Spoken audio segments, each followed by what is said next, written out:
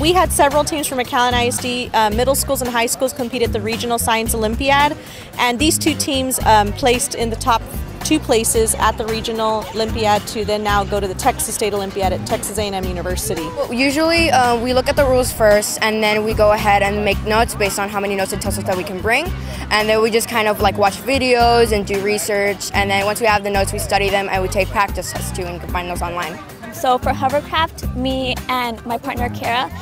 we made a hovercraft out of styrofoam, and we had to make it hover and make it go forwards at a certain time.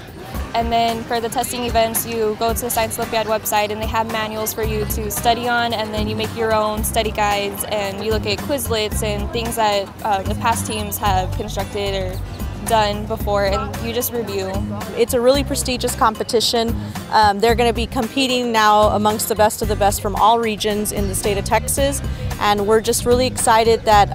our schools are engaging our kids in these opportunities here at the district.